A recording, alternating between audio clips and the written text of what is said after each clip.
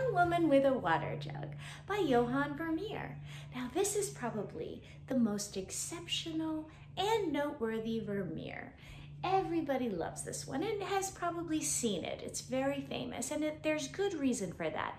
It's because of his extraordinary use of light, which is what Vermeer is known for. It's like his hashtag. But why is Vermeer's light so special? All painters use light.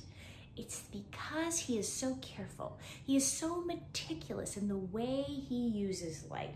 He conveys so much information with it.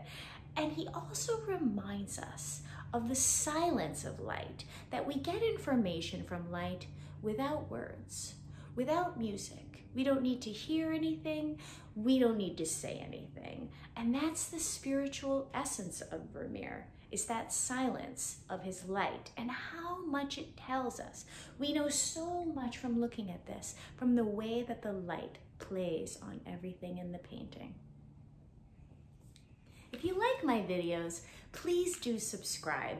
It helps me to get the good word out about great art.